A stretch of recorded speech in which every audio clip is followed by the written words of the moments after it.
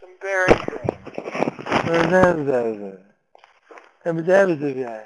Consider all. Did I forget the E?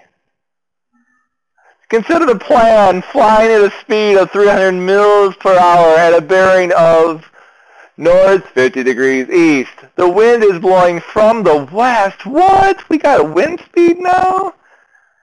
At a speed of 40 miles per hour. Fun fact, I have no idea how fast planes fly, so I don't know if 300 is even feasible. Or not feasible, but realistic. A crop duster. So it's somewhere between a crop duster and a jet. I'm cool with that. Maybe it's a crop dusting jet. I don't think that would be good. Find the ground speed of the plane. That means if this plane was flying on the ground, which would be terrible, how fast is this plane going? In other words, ground speed means what is the speed of the plane in the wind. What do we need here? A picture. We definitely need a picture here. So the plane is going 300 miles at a bearing of north 50 degrees east. So if this is my point of origin, what quadrant are we really focusing in on here? Yeah.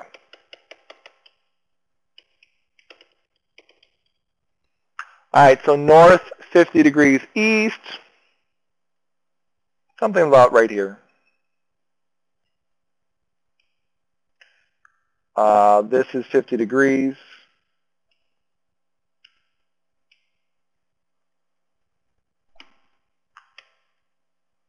And we're told the speed of the plane is 300 miles per hour, so I'm just going to put 300 there.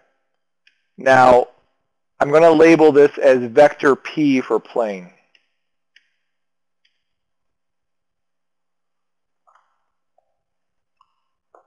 Let's talk about the wind.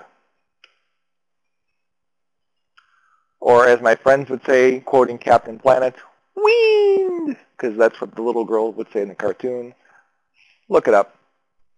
The wind is blowing at a speed of 40 miles per hour.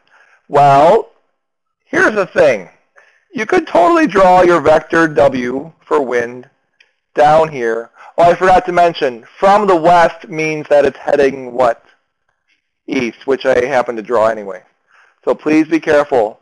I could say heading west. I could say from the west. But they mean completely different things. Or westerly, very good. But notice by saying that, I don't need to give a angle direction. It's implied for this one. So you could draw the vector W having the same origin point as the plane. But the thing is that thanks to the parallelogram law, if this is vector W here, you could also draw the vector W as the terminal point, having an initial point where the terminal point of the plane is. That would make a little more sense. The reason being is after you apply vector P, the speed of the plane, and then you apply vector W, which is a speed of 40, then the new vector created would be where the plane began to where the wind ended. So this would be vector P plus vector W.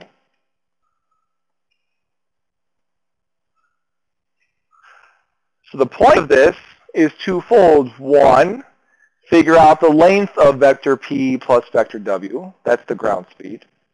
In other words, the plane in the wind.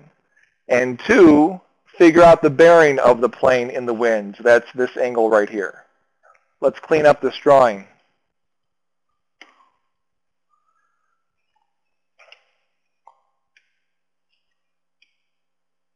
So we know this is 40. We know this is 300. So those sides are given. We're given information about an angle. We know that this angle right here is 50 degrees.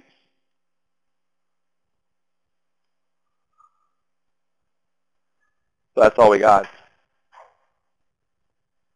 What else do we know? Or what else can we conclude? Safely without persecution. Where else could I draw another 50-degree angle? Up there where?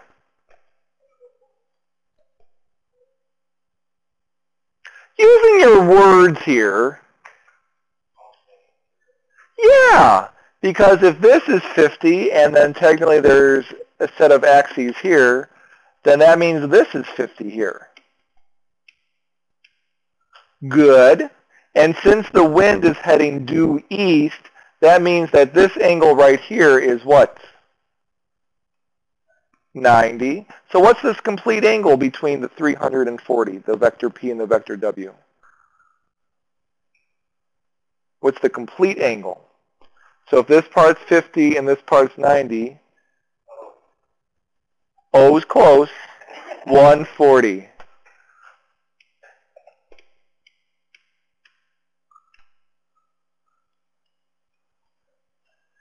If this were Saturday Night Live right now, you would go, doo-doo-doo, doo-doo-doo, because what section are we in? What is this picture? What section are we in? Side, angle, side. What section is this? 8.2, Law of Cosines. Because we do not have a side and its corresponding angle. But notice the side we're trying to find is the plane, the vector P plus vector W magnitude. So if you would, use your friend, the law of cosines, to figure out the magnitude, vector P plus vector W. I'll give you a hint.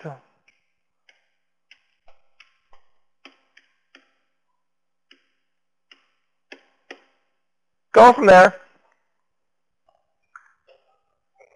You're welcome.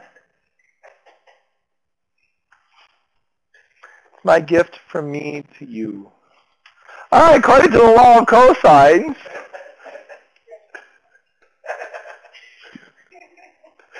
it'd be the square root of the other two sides squared, added together, minus 2 times one side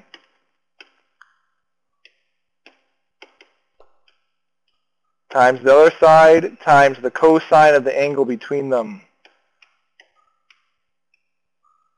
Now your calculator may be set to radian mode, so please carefully throw all that in. You should expect your answer to be bigger than 300 because 140 is the largest angle. Let's go to the nearest whole number here. What do you get?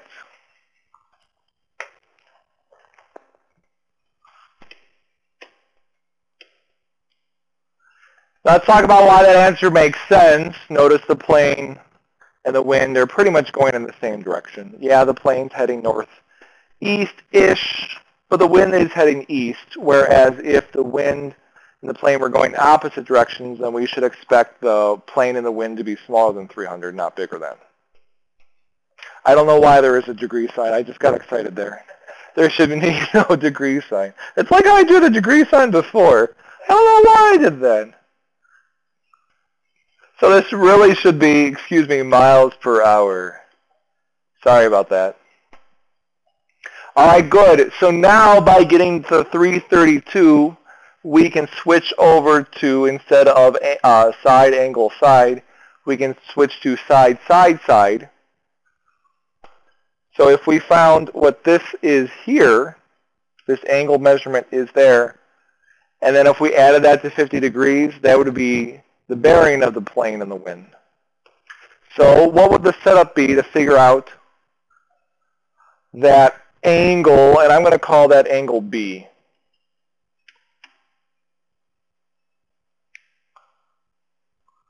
So again, once you're in law of cosines, you have to stay with law of cosines. What would the setup be? Huh? Are you asking or telling me? Good. 40 squared. Uh-huh. No. Not, but no square root though. Yeah.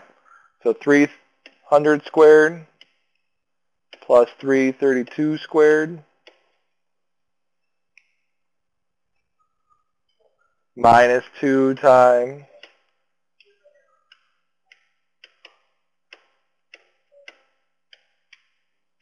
correct. So as a reminder, am I giving you these formulas on a test? So if you do not have them memorized, what's going to happen to you on the test? Correct. You will poke your eyes out. Sort of like an Oedipus style, but hopefully not for the same reason. Okay, so anyways, to solve for B, we're going to have to subtract all that junk, divide by some junk, and then take a healthy cosine inverse. What? I know. What do you get for B? Let's round this to the nearest whole degree if you don't mind. I got 7. Oh, I did get 4.35. I wonder if I changed the number on my... I did. I made it, I had 180 first, so that'd be a crop dust in there. All right, so what's the bearing of the plane?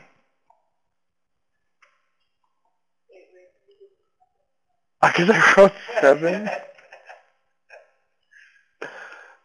Now I gotta erase all that. Hold on, let's pretend none of that happened.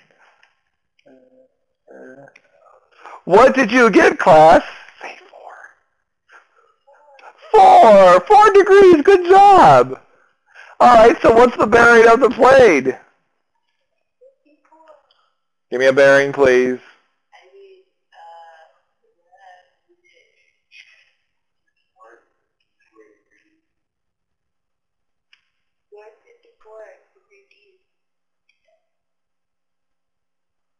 North 54 degrees east. Good job, class. Look how fancy that is. Whimsical even.